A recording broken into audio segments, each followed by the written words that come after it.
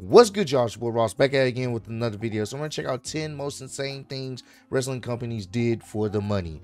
Now, wrestling it's cool to entertain us fans, and the passion behind it is great. You know, having these wrestlers trying to prove they're the best in the world to everyone around the world, it's awesome. But it's a business at the end of the day. And there are times where WWE and other wrestling companies have kind of, I guess you could say, took the money over the creativity, or took the money over the wrestling itself. The one noticeable moment I can think of that, guys, remember during the pandemic era, tough times, where I believe it was Damian Priest versus The Miz in like this zombie lumberjack match, and the match was supposed to promote the movie with Dave Bautista. I think it was Army of the Dead or something like that, but it was a zombie movie that featured, you know, Dave Bautista, and they had some type of collaboration where they literally had a match with zombies as the lumberjacks. I'm sure they got paid good money to put that match on, but it was awful, god awful. So we're going to check out some of those type of instances. I'm not sure if this is going to be on this list. I would be surprised if it wasn't, because that was an instance where WWE, I'm sure, got a pretty penny to promote the movie per se, but it was just awful. So let's get right into this one. Appreciate all love, support. Let's do the damn thing. Look, everybody understands that wrestling is a business, and businesses want to make money. However, it is still astonishing to check out some of the insanity top promotions throughout history have booked just so a movie studio, band, fast food restaurant, or soft drink spews some delicious dollars into company coffers with a handshake and a smile. I am Gareth from What Culture Wrestling, and here are the 10 most insane things wrestling companies did for the money. Number 10, Scooby-Doo backs up Sin Cara. First, the pro wrestling tag team you never asked for. Live on the 24th of March 2014 episode of Raw, WWE had someone don a Scooby-Doo costume and ride to Sin Cara's rescue. Poor Damien Sandow had to treat the mascot character as if a cartoon dog had come to life. It was silly and it was over the top, but old Scoob did get a pop from the live crowd at least, so that's something. Still, it's wild to look back on approximately 9 years later. WWE has produced several crossovers with Scooby and the gang over the years, but they've mostly been animated movies and things like that. Here, the mutt with the most was hanging around with somebody who'd likely fall over and botch the search for bad guys posing as ghosts or monsters. Scooby and Cara even showed up in the Mystery Machine, which was actually a really nice touch. Which is cool, the only mystery was why the Sin Cara gimmick got such a long run in WWE after his totally crap start. Number 9, Rick Steiner. That's funny, bro. Scoob's out there helping Sin Cara in a match.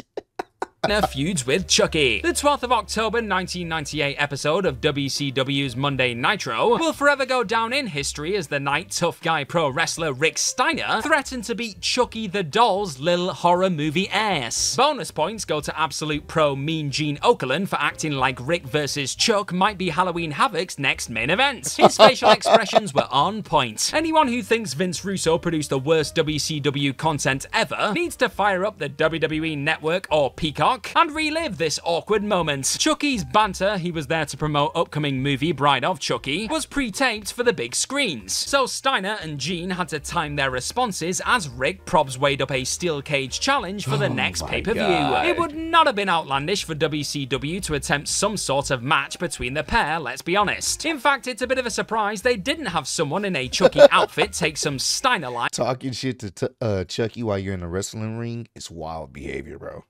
Or suplexes on TV. I would have definitely paid to see that. Number 8, Kiss Demon equals WCW main eventer. Here's something so WCW it hurts. Originally, Eric Bischoff reportedly toyed with the thought of a Millennium Bash that'd include a wrestling show and a Kiss concert. It was ambitious, but plans changed and WCW cut a deal with Gene Simmons and the band to introduce a brand new main eventer themed on his demon persona in late 1999. Journeyman pro Dale Torborg was cast in the role, and he did his best with it. Hilariously though, WCW's promise to make the Demon a main event superstar fell flat. The company pulled the wool over Gene's eyes here by promoting matches as special main events, but booking Demon on the undercard anyway. The idea didn't catch on or last long, but the Kiss Demon was actually brought out of storage by Impact earlier this year, because what's old is new, I guess. Number 7, WWE stars threaten the Muppets. You're still waiting for that mixed tag pitting Jack Swagger and Vicky Guerrero versus Kermit the Frog and Miss Piggy, aren't you? WWE was obsessed with drafting in celebrity guest hosts to appear on Raw between 2009 and 2010, and the concept continued beyond that, but not every single week like it did for around 12 months back then. By all accounts, the Muppets weren't actually the worst guests, but they did provide some strange moments on the 31st of October 2011 flagship. Sheamus and Beaker were called family members, Animal played stand-in timekeeper by furiously hammering the ring bell, and then there was that standoff between Kermit and Swagger that surprisingly topped anything from Jack's dreadful world title run. Cross-promoting with the Muppets and having burly wrestlers shout at small puppets was certainly a choice. Number 6, non-fan Jeremy Piven is not prepared.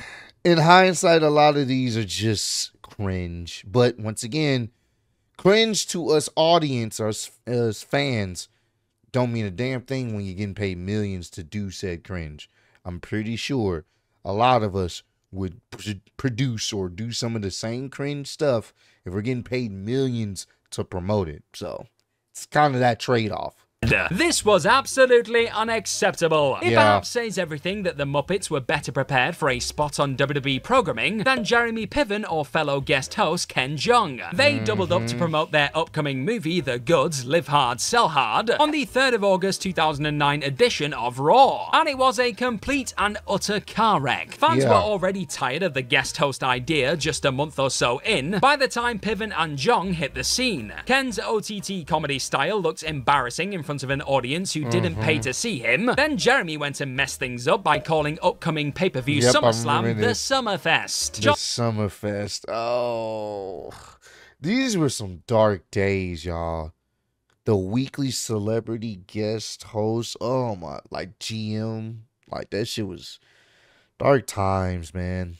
Dark times. John Cena had to step in to correct him as fans booed, and it became crystal clear that WWE hadn't prepped Piven for his role at all. Of course, he should have done some homework himself, but it was cringeworthy to realise that the company hadn't exactly been hands-on here. So let's just hope Paramount Pictures paid well, eh? Number 5, Shawn Michaels equals KFC's Colonel. This image here is probably how WWF fans in 1995 thought Shawn Michaels would look during his retirement tour in 2023. It's actually HBK as the Colonel of KFC fame. He was dressed like that so the fast food restaurant padded company bank accounts with a healthy wedge of moolah at SummerSlam 2017. Keep in mind that this daft nonsense happened before Shawn returned to rings for a disastrous bout in Saudi Arabia the following year. So the first real glimpse fans had of Michael striking his familiar poses in years happened as he cosplayed a chicken restaurant's mascot. This wasn't the first time KFC had paid WWE megabucks to promote their food either. Dolph Ziggler also played the part in 2016, but Michaels is more memorable. They brought that boy out of retirement to cosplay as the KFC man, bro.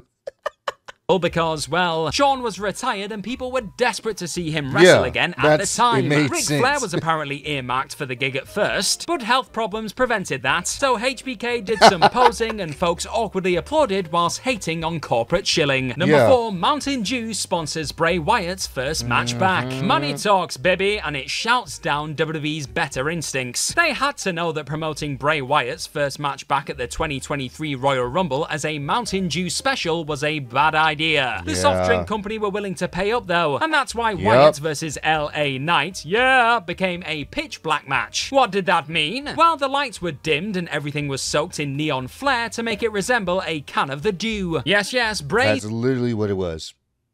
That's all it was. I would have preferred it not been that, but they were throwing WWE too much money to not do it. I'm sure. Maybe they could have did it a little bit differently, but they wanted the pitch black part of it because of the pitch black drink. I get it. It looks It looked cool, but it didn't make sense. That's all I'm gonna say. His first major match since returning the prior October was turned into a hollow advertisement for some soft drink. Worse, the spectacle flat out sucked, and seemed to turn Wyatt into a neon-drenched version of his old Fiend offshoot. The whole thing lasted around 5 minutes bell to bell, was a struggle to watch for those live at the Rumble, and didn't really do much of anything for Bray or Knight. A bizarre decision for what would ultimately be the last ever televised in-ring match fans would see from the late great Wyatt. Number 3, WCW has RoboCop save Sting. Wrestling traditionalist and he who loves touting college sports, Jim Ross, must have thought he'd gone to industry hell when he shouted, "Here comes RoboCop," at WCW's Capital Combat 1990 pay-per-view. The unstoppable crime-fighting machine's second movie was set to come out 1 month after the show, so he rocked up to the DC Armory and saved Sting's bacon. The Stinger was locked in a mini steel cage by the Four Horsemen, and he needed rescuing. Out came RoboCop to robo-help his robo-pal, as robo-fans celebrated in the robo-stands, and WCW surely patted themselves on the back for thinking they just earned Orion Pictures a tidy sum. Instead, the angle was roundly criticised by viewers, and people feared the character might return for some actual in-ring stuff that'd kill off Ric Flair's stable for good. That didn't happen, but RoboCop's tie-in did become stuff of legend, and show up in worst of lists about WCW and pro wrestling generally forevermore. JR probably didn't go and see the flick, presumably. Number 2, Vince McMahon's special egg. The team behind Dwayne Johnson's Netflix movie Red Notice repeatedly paid WWE a shed load of cash to cross-promote at Survivor Series 2021. That's why a beaming Vince McMahon arrived at the building clutching a priceless golden egg, one of the treasures from the film, and WWE stars were forced to act amazed. Ridge Holland's awestruck reactions were particularly enjoyable. Later, McMahon claimed the egg wasn't a prop from some movie. It had been gifted to him by The Rock and was worth $100 million. And after that revelation, it went missing, and the hunt was on. Vince was furious. Various stars scrambled to find the thing for a reward, and wrestling fans wondered why they were supposed to care about any of this. It didn't need to make sense. WWE had already pocketed a substantial sum for agreeing to show off the egg at all, so their hokey hunt was background noise to company tills a-ringing, and it made for some horrendous TV too. Wonderful stuff. Number 1, zombies invade WWE. Yes! I was correct, and it was number 1! Oh, yes! It's a 10 out of 10 list. I was correct. It was number 1. As it should have been. I was hoping. I was like, he got to put this on here, right? They got to put this on here, and they did. Oh, yes.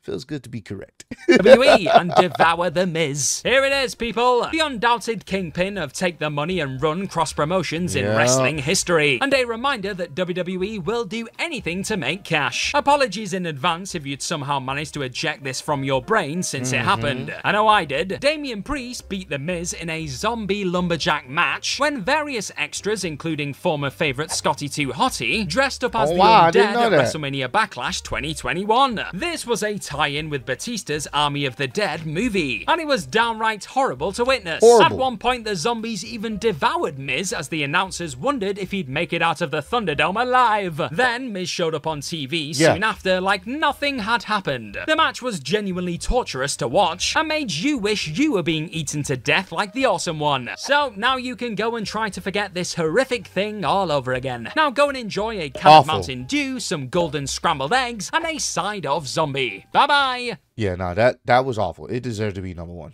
I'm so glad that was number 1 because it was awful. It's one of the worst things cross promotion that WWE's ever done. And I hope they don't ever do it again. No. But comment down below. Let me know some other cross promotions for... It don't even have to be just WWE. It could be WCW back in the day, AEW, any other, you know, wrestling company that you can think of that did some type of cross promotion and it just came off cringe when you saw it. You're just like, I get they're trying to make money, but good God, this looks awful. Let me know if it wasn't listed in this video. But I appreciate all love, support, road to 150K, and I'm still in the speedy YouTube wrestling champion of the world. Appreciate y'all keeping me. See you on the next one. Peace.